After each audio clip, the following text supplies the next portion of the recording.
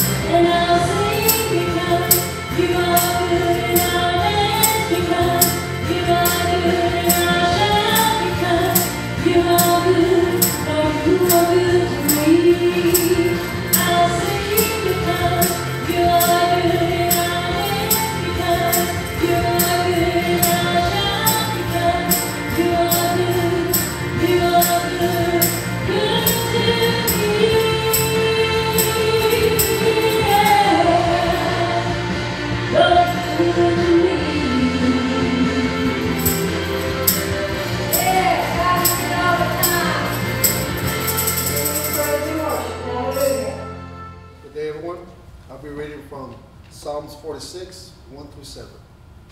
God is our refuge and strength, a very present help in trouble. Therefore we will not fear, though the earth should change, and though the mountains slip into the heart of the sea, though its waters roar and foam, though the mountains quake at its swelling pride. There is a river whose streams make glad the city of God, the holy dwelling place of the Most High. God is in the midst of her. She will not be moved. God will help her when morning dawned. The nations made an uproar. The kingdoms tottered. He raised his voice. The earth melted. The Lord of hosts is with us. The God of Jacob is our stronghold.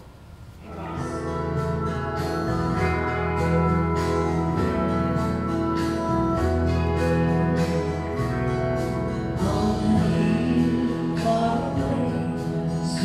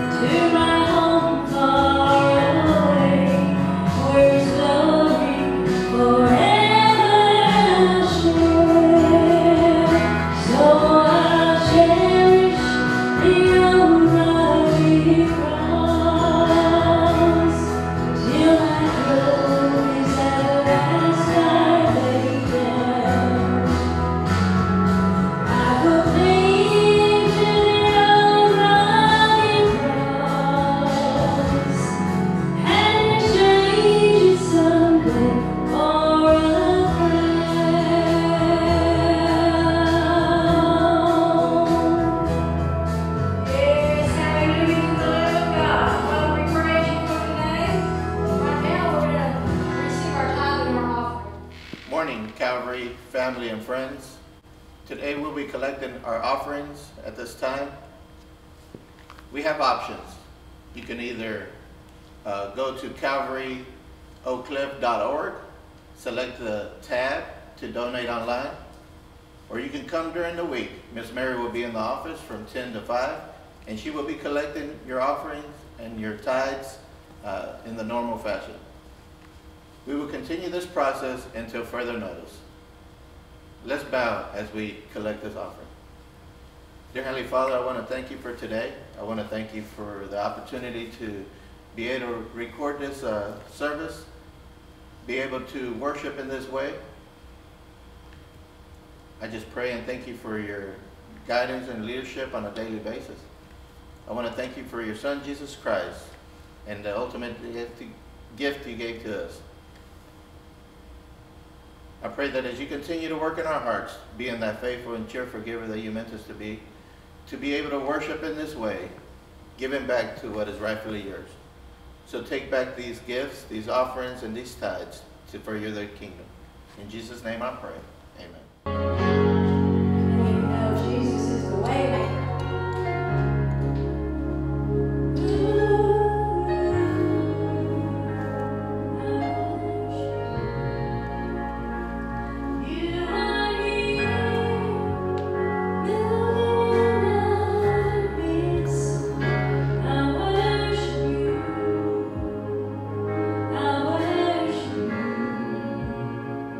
You are here.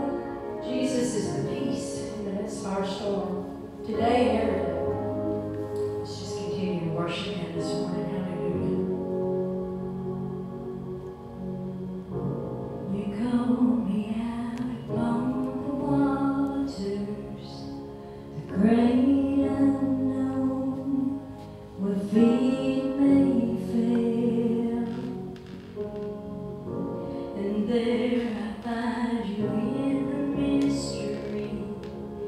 In oceans deep, my faith will stand. And I will call upon your name and keep my eyes above the waves. When oceans rise, my soul will rest in your embrace.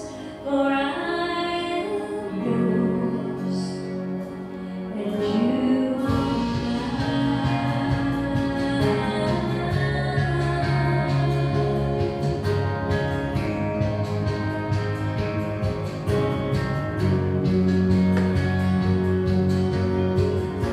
Your grace abounds in deepest waters.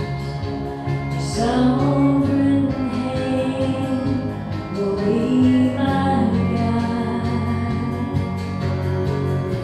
Where feet may fail and fear surrounds me, oh, you never fail, and you won't start now.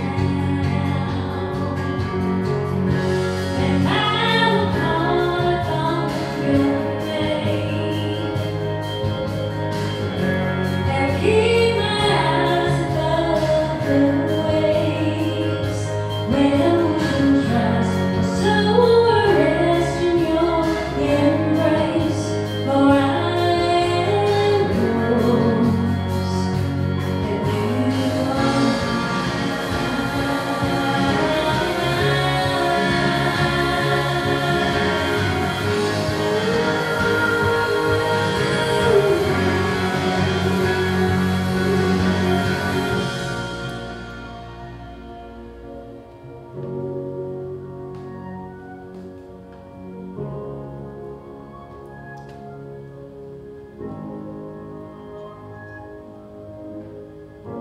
Spirit, lead me where my trust is without borders. Let me walk upon the waters wherever you would call me. Take me deeper than my feet could ever wander, and my faith will be made stronger in the presence of my Savior. Spirit, lead me where my trust is without borders. Let me walk upon the waters wherever you would call me. Take me deeper than my feet could ever wander, and my faith will be made stronger in the presence of my Savior. Spirit, lead me where my trust is without borders. Let me walk upon the waters wherever you would call me. Take me deeper than my feet could ever wander, and my faith will be made stronger in the presence of my Savior.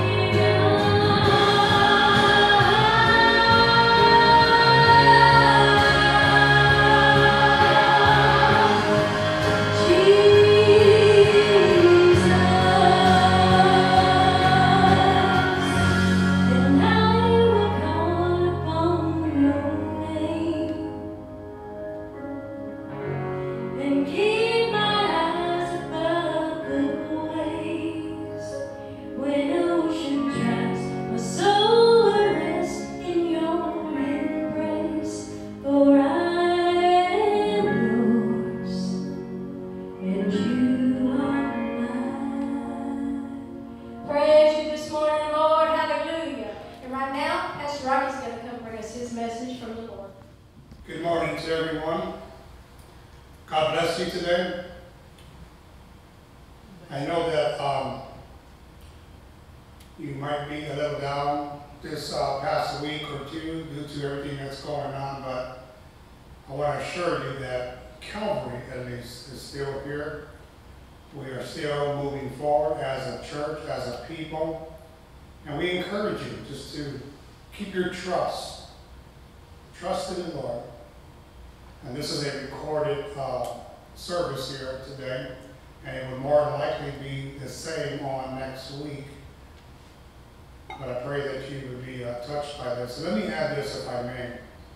If you are blessed by this message, you can go on the tab and give your tithe or give a donation if you choose to, if you are blessed by this message, so that we can continue to do what we do for the Lord. Let me pray. Father God, we come to you in the name of Jesus. Lord, we love you. We glorify you. God, we honor you. And Lord, I pray for those who will be listening today, those who will be listening at another time. Lord God, that you would use this message to glorify yourself. Use this message, Lord God, to stir up hearts. Remind your people that you are still God. And God, I pray that those who do not belong to you, that their hearts will be stirred to want to belong to you, so that they know that they are under the protection of God Almighty. God, have your way right now. Move me out of the way, Lord, and you have your perfect way. Again, Lord God, we love you. We praise you. We honor you. We ask these things in the name of Jesus. Amen and amen. With the coronavirus pandemic, there is a fear finding its way in the hearts of the people across the globe, and many believers are included. With the coronavirus pandemic, there is fear finding its way in the hearts of people across the globe, and many believers are included. I can understand that fear sets in not knowing the unknown of the pandemic. The world isn't prepared for anything like this. Did you know that the phrase/command, do not fear, do not be afraid, is the most quoted statement in the Bible? Over and over and over, God says, do not be afraid. Do not fear. Again, it is the most stated in the Bible. It's true.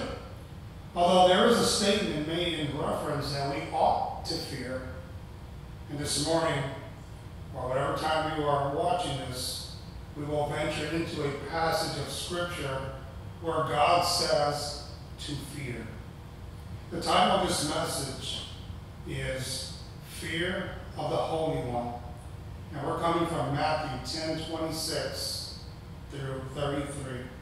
And by the way, you can go on the website and download the outline. There'll be an outline there, and you'll be able to have access to that outline, and you can put your own notes and your own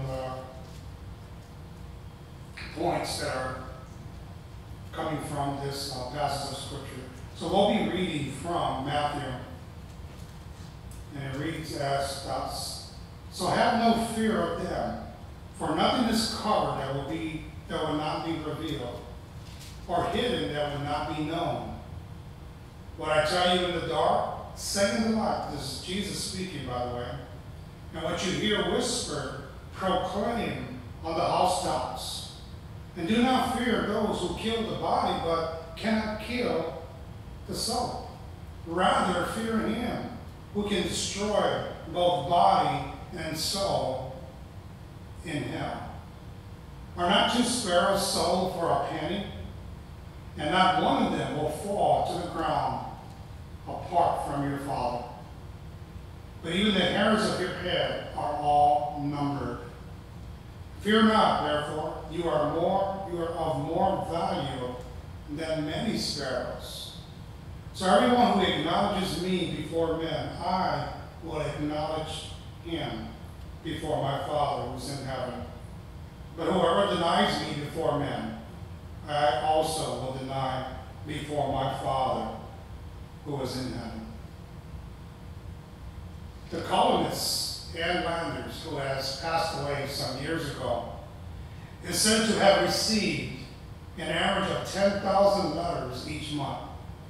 And nearly all of them were from people overwhelmed with problems. She was asked if there was any one of them which predominates throughout the letters she received. And her reply was, above all of the subjects that people were writing in about, the number one was fear. Fear. People are afraid of losing their health, their wealth, their loved ones. And people are just afraid of life in itself. I can understand that when God is not in your life. If you're living a life outside of God, and if God is not your God, I don't mean as just knowing His existence. I mean having a personal relationship with Him through His Son, Jesus Christ. That means that you recognize Jesus as your Savior and as your Lord. And then there is no fear. There's no reason to fear. Because God Almighty has His hands on you. Number one, do not be afraid of what man can do. And I want you to note something here. Look at who Jesus is speaking to. He's speaking to His disciples. So He's speaking to believers, first century. So He says in verse 26, so have no fear of them. Well, who's them? In order to find out who the them is, and to keep this within its context, you want to go to the verse that precedes this. And to the passages that are before this are, Jesus is talking about persecution will come. In fact, they'll come from religious leaders. He also says, a disciple is not above his teacher, nor a servant above his master, him being the master. He goes on to say that if they called me the prince of Beelzebub, in other words, how much more will they do to you, or want to do to you? So that's the them that Jesus is speaking of. So again, it says, so have no fear of them, those I just mentioned. For nothing is covered that will not be revealed, or hidden that will not be known. This word here, have no fear. What that means in the Greek is to have no fear at no time, given you belong to Christ. And have no fear now, and have no fear in the future. Have no fear, period, of what mere man can do. And everything that they do, everything that they've done, their motivation of the heart at one day, at one time, will be revealed. Anything that's hidden will be known. Verse 27 says, what I tell you in the dark, Jesus speaking again, say in the light. And when you hear whisper, proclaim on the housetop. Now, what is this? Jesus was obviously speaking to them at times where there was no one else around. Many times it was in the dark, in a seclusion of night, when nobody else was around except him and them, the disciples. He also whispered. It's a metaphor of keeping things secret, keeping things down as a hush, on the down low, 21st century. In other words, Jesus didn't want the disciples to go out and tell everybody, at least not John. That was his message. He was teaching the disciples, but now he says, what I tell you in the dark, say in the light. Now, these are commands. These are imperatives. And what you hear whispered, or what you have heard that was whispered, proclaim on the housetop. And he's saying, make it known. Make what known? Proclaim what? You remember, you recall, Jesus continually warned the disciples there will come a day where he would be crucified. And on that third day, be resurrected for the sins of the world. Although they didn't understand all that at that time, and neither did they understand what was coming. Because if you were to continue to read from 34, you see Jesus says, I didn't come to bring peace, but I came to bring a sword. Mother against daughter, father against son, etc., etc. So he's warning them about things to come, things that would take place for the sake of the gospel, for the sake of Jesus' name. Now that tells us today, it tells them as well, that just because you belong to God, just because we're Christians, it does not mean that we are exempt from anything that goes on in this world. As you can see today, based on what we're going through as it's a global pandemic. And I guarantee you that some of the people who are affected are believers in Jesus Christ.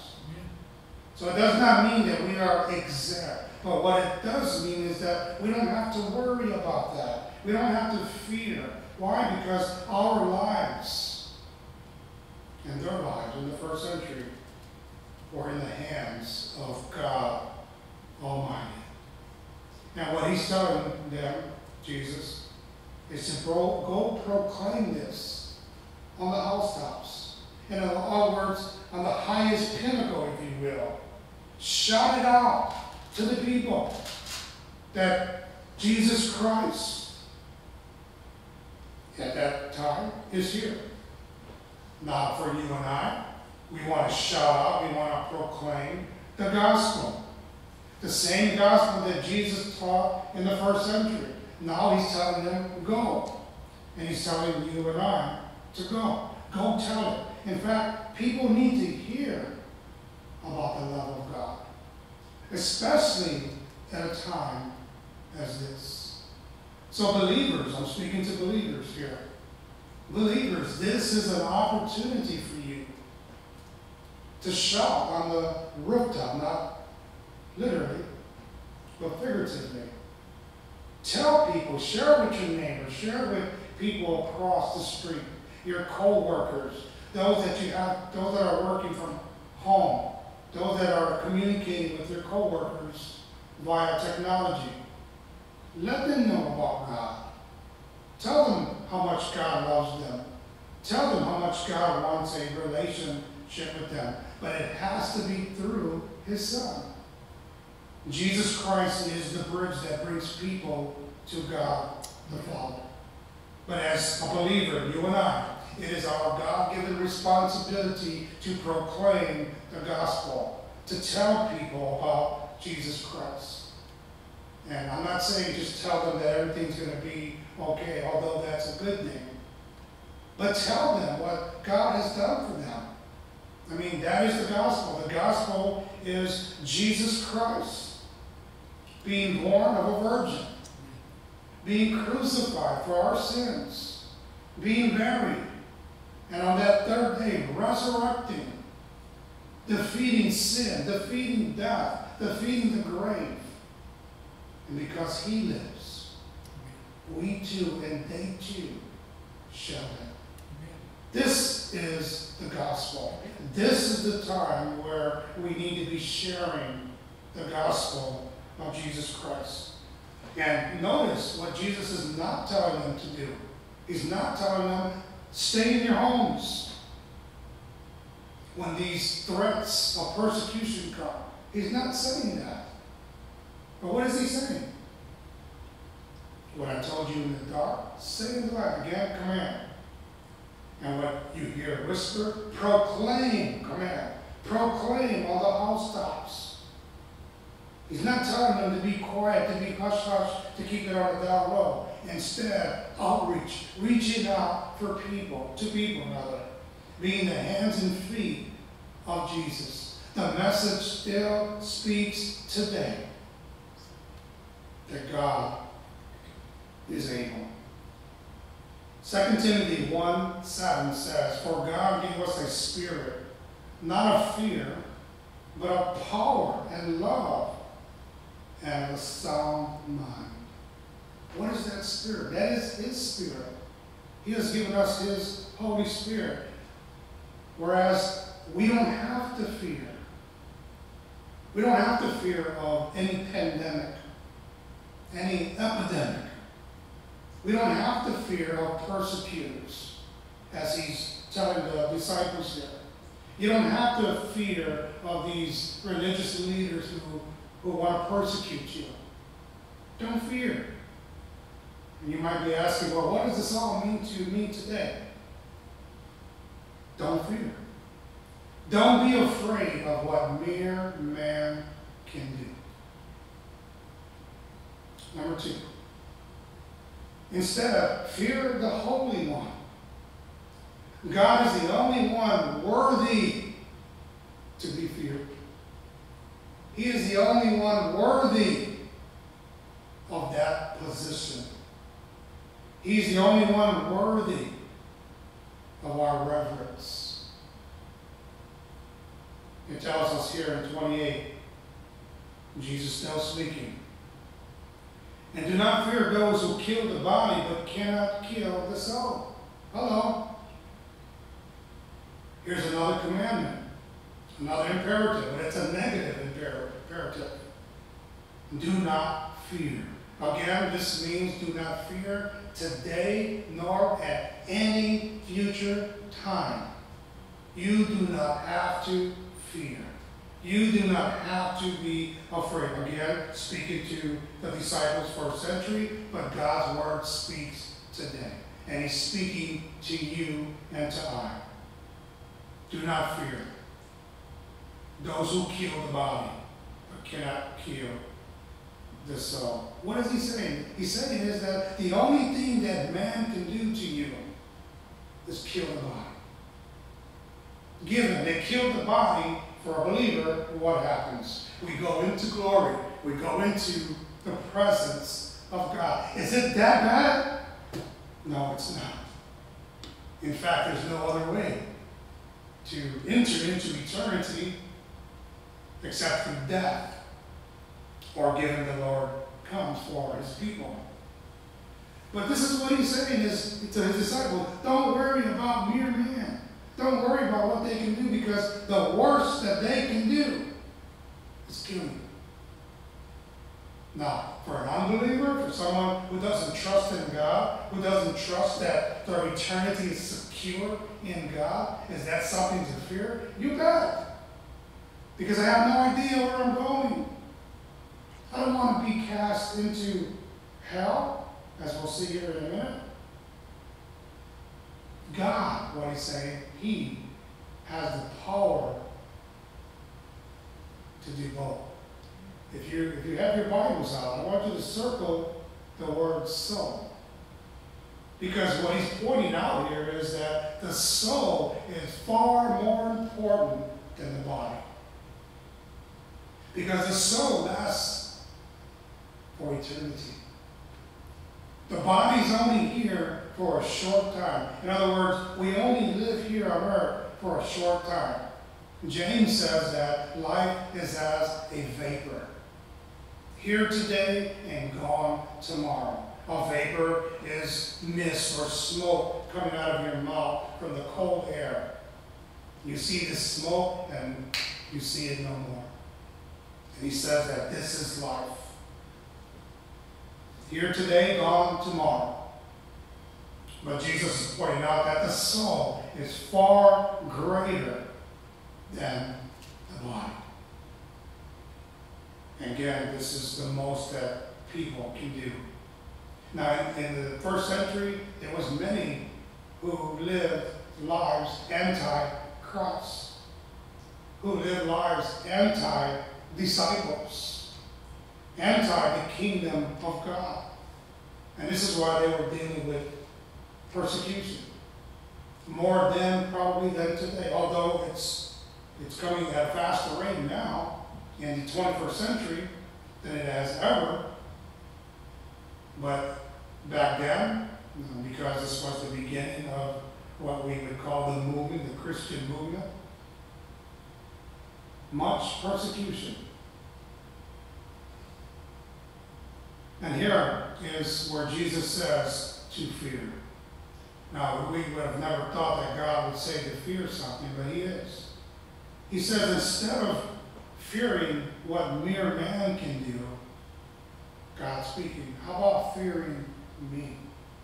He says, rather, fear him who can destroy both soul and body in hell.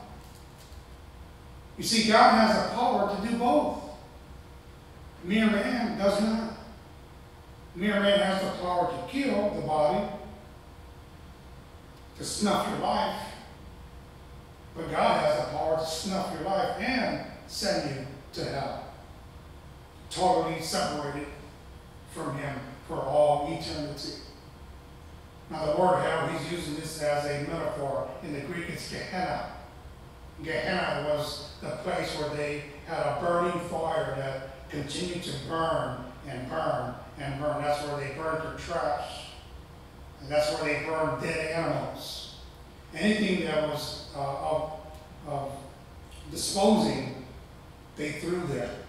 And the fire never went out. And this is a metaphor for hell because Jesus later uses the phrase that it is a fire that is never quenched. The fire never is put out. And he's referring to his power. He has power to do both, kill the body and then both soul and body, and send it to hell. 29 says, are not 2 sparrows sold for a penny? And of course, this is a rhetorical question because they understood this. During their time, they understood that sparrows were sold for a penny. They understood that sparrows were sold for a cheap price. In fact, sparrows were by far the cheapest food, considered food for the poor, when people didn't have the money. And the penny was the smallest coin in the Roman world. And it was worth only 1/16 of a denarius. So less than 1 hour's worth of work. That is very, very inexpensive. Very cheap. But listen to what Jesus says. He says, and not one of them, the sparrows, will fall to the ground apart from your Father. Meaning God knows. Every time a sparrow falls, every time a sparrow is killed for eating, didn't catch God by surprise. So if God had this knowledge of sparrows, the cheapest, the lowest cost to feed the poor, you can best believe he knows what's going on in our lives, in our individual lives as well as our world today. In verse 30 it says, but even the hairs of your head are all numbered. God alone is worthy to be feared. In fact, he's the only one who's worthy. So Jesus uses an argument to contrast the lesser from the greater. The less important food source and the greater humanity, which is the apex of God's creation. Man, you and I are made after the image of God. That makes you important. And God registers and cares for the smallest sparrow. And how much more does he care for you? How much more does he care for me? And Jesus also shows the smallest part of the human body is the hair. Innumerable hair, or lack of. But yet, it's controlled and known by God. I mean, we wouldn't even consider God knows every number of hairs or lack of that I have on my head. Yes. He's sovereign. omniscient, all-knowing. He knows it all. And the theme is God's providence, his loving providence over his people. He knows and watches every detail of our lives. And our folks here at Calvary hear this quite often from me because I emphasize this over and over and over. And it is this, that if you belong to the Lord through Jesus Christ, if you belong to God, every second of your life is in his hands. There is nothing that happens to you or anything that concerns you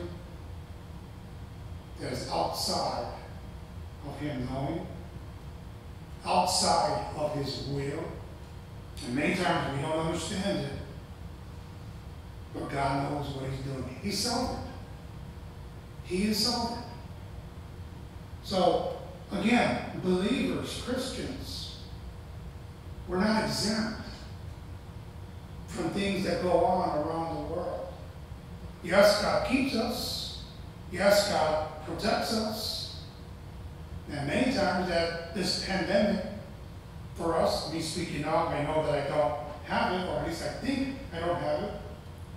I believe that God can keep me from it. But if he doesn't, that changes nothing. That changes nothing about God.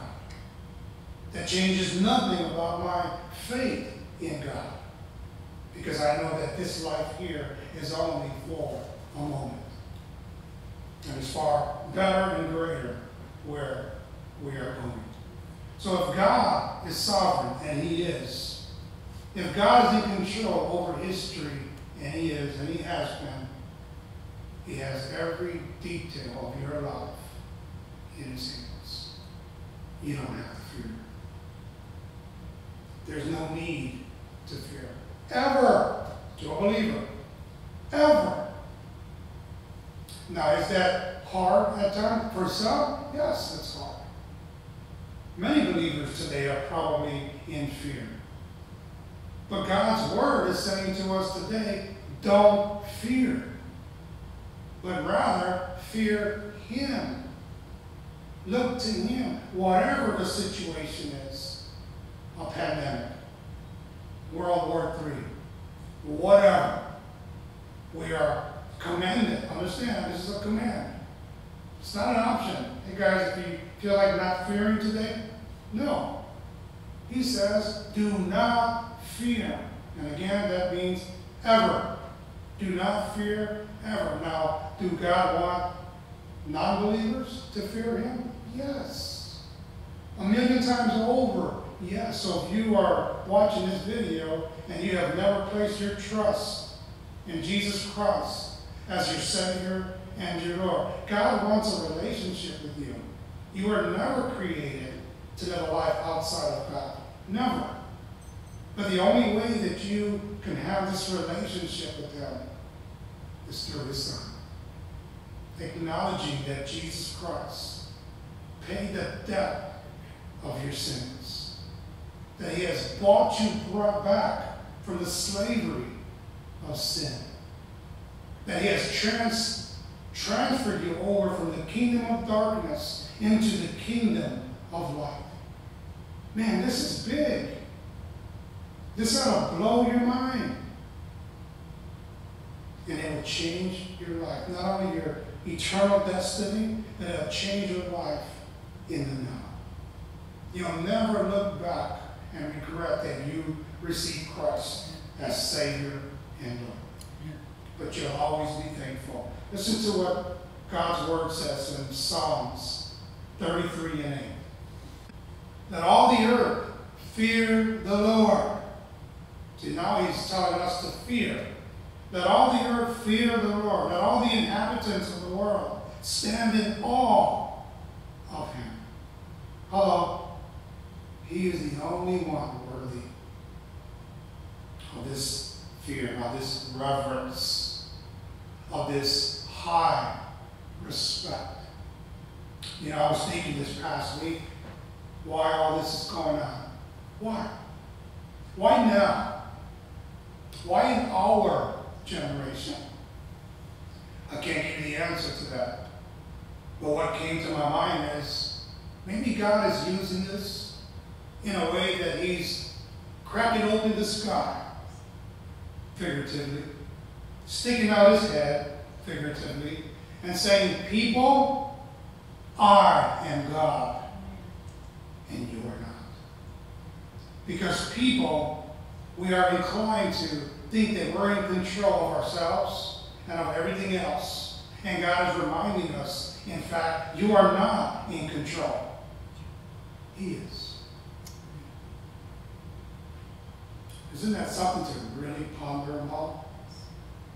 God saying, folks, guys, women, ladies, children, I am God, and you are not. Psalms 38:18 says, behold, the eye of the Lord is on those who fear him, and those who hope in his steadfast love.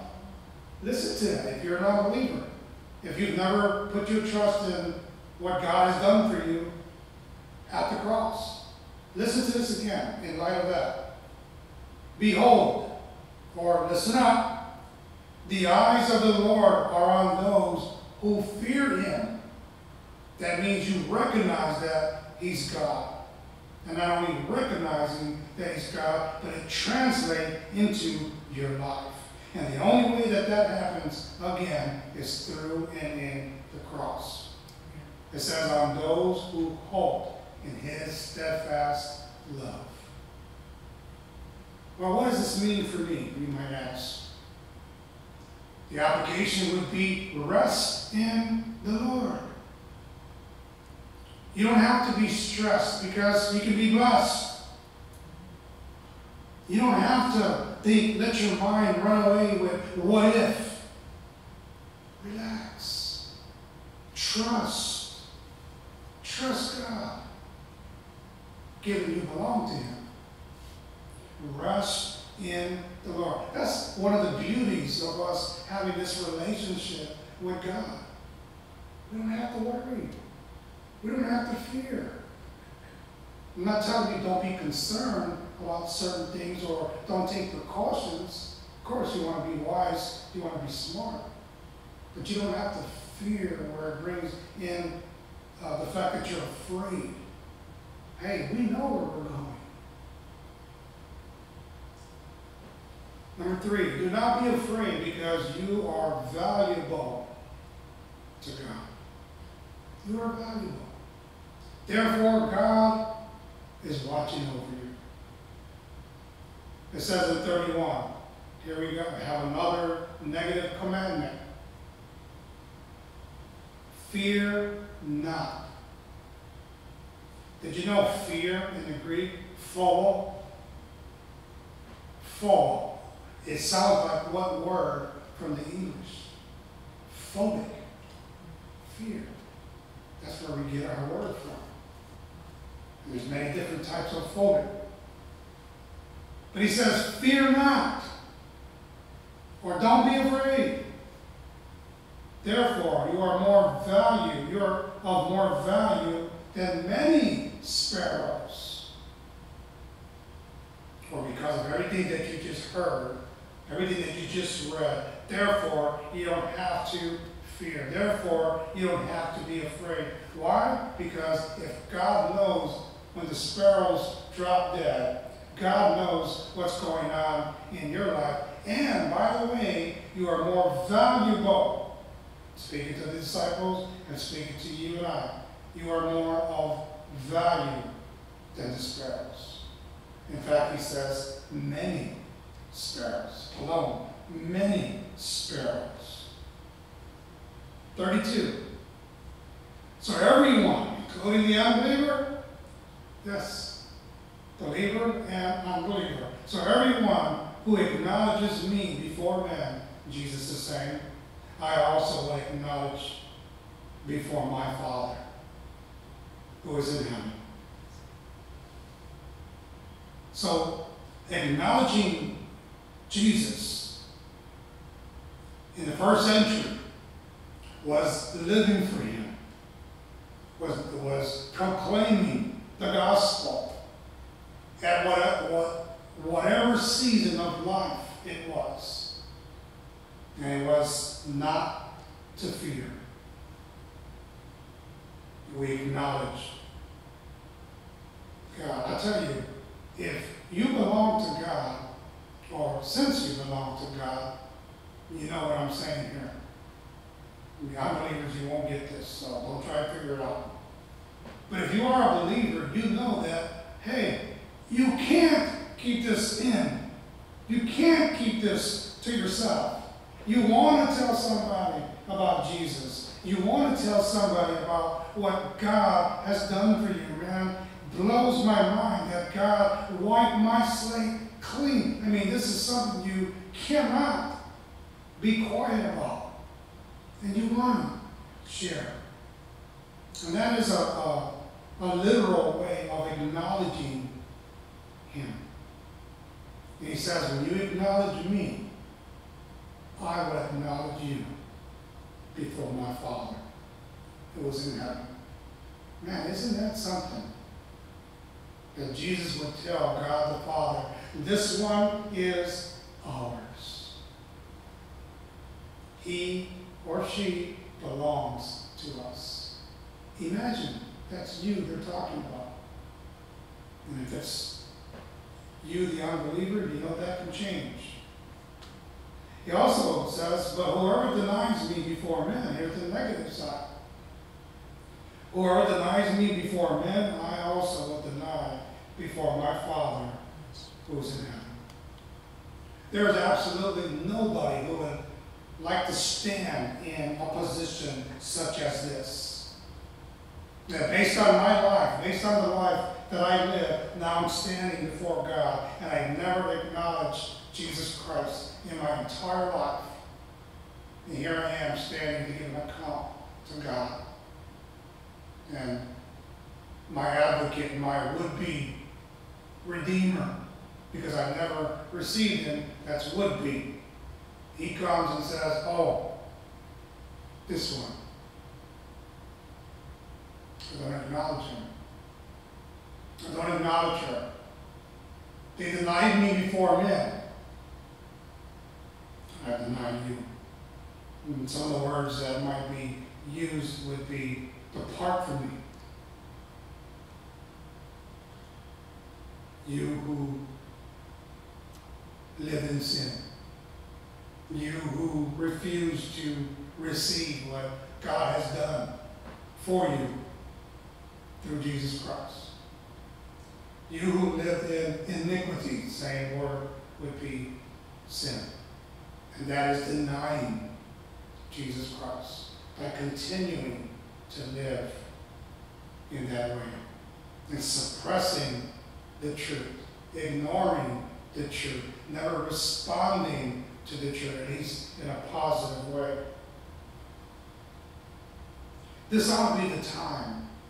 Then, during the persecution days in the first century, and this ought to be the time now in the 21st century, where a bold proclamation is being heralded.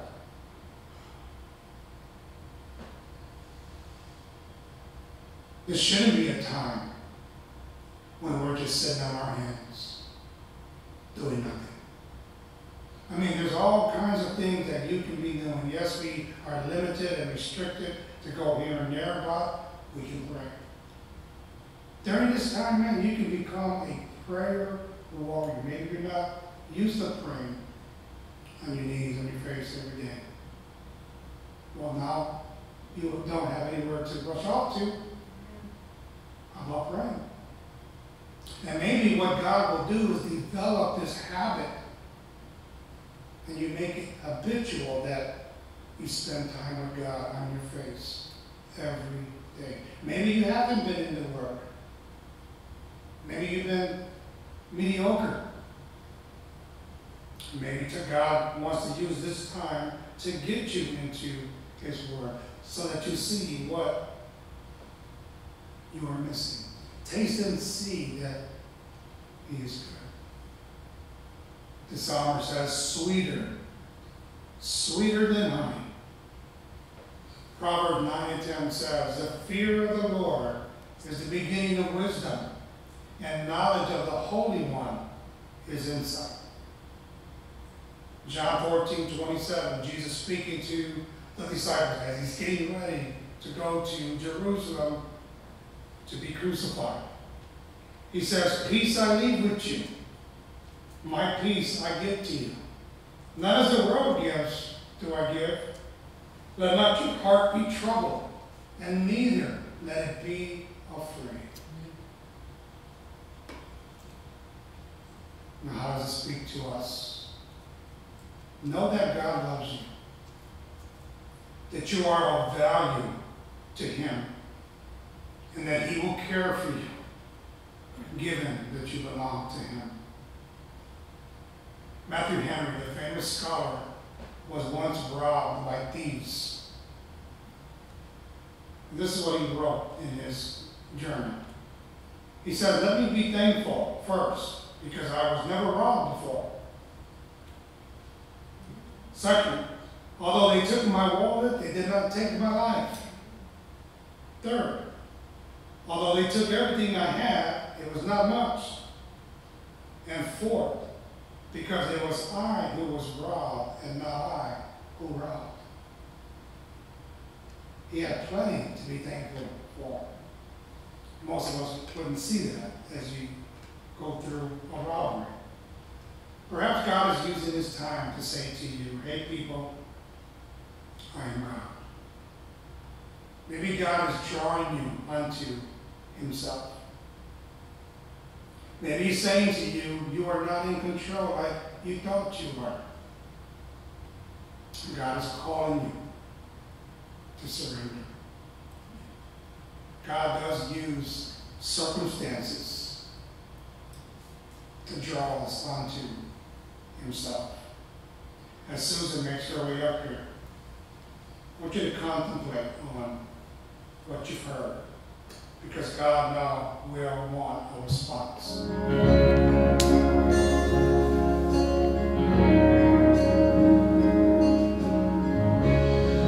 When the music fades and all is stripped away, and I simply come, longing just to breathe something that's at work that will bless your heart. I'll bring you more than a song, for a song in itself is not what you have required. You search much deeper within, through the way things appear. You're looking into my heart. I'm coming back to the heart of worship, when it's all about you. It's all about you, Jesus. I'm sorry, Lord, for the thing I made. When it's all about you, it's all about you, Jesus. How is God speaking to you this morning? How is God speaking to you through this message? Maybe He's using this time to draw you unto Himself. Let me remind you what God has done for you. He sent His one and only Son to be crucified. And before that, He was beaten to a pulp. He was stripped of His clothes, tied to a stake, and beat. He was beat with a whip that had strings of other whips at the end with metal and stone, which means that every time he was whipped and it made contact with his flesh, It was ripped open. But he did that for you. He did that for me. He was slapped. He was spit upon. His beard was yanked. He was made fun of. They took a crown of thorns and pressed it on his brow, on his head. And they forced him to carry a wooden cross. Some say that it would weigh up to 150 pounds over his bare back. He had to carry his own cross until he couldn't do it any longer. Do you think that was enough? He was nailed to this stake, hands and feet. And then he was put in a hole on Calvary for all to see, put on display for all to see. And there he died. There, sin was paid for. Your sin and mine. But it doesn't happen automatically. You have to receive this for yourself. And God is calling us today is not only to believe, but to receive. Make him yours. Let this be personal between you and him. 3 days later, he was resurrected. Proving that he was God. There he defeated sin, which is what we call Easter. There he defeated the grave, defeated death. He defeated the enemy. And he lives, sits at the right hand of God the Father. And by his Spirit lives within us. But he did that for the world. So if you sit today, if you do not have Jesus Christ as Savior and Lord, and you want that, you would just pray simple but profound prayer. And it would be along these lines. God, I'm sorry. I recognize that I'm a sinner. I recognize that I live in sin. I'm asking you to forgive me for my sins. I'm choosing to turn from my sins and turn to you. I believe that Jesus Christ was indeed born of a virgin, sent by you. I believe that he lived a sinless life, that he was crucified for my sins. I believe that on that third day he rose from the dead, defeating sin. I believe that right now he's alive, sitting at your right hand. And God, I'm asking you to receive me as your son or as your daughter.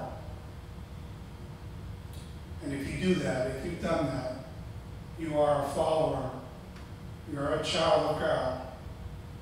If you have done that genuinely, it's not the end, it's just the beginning.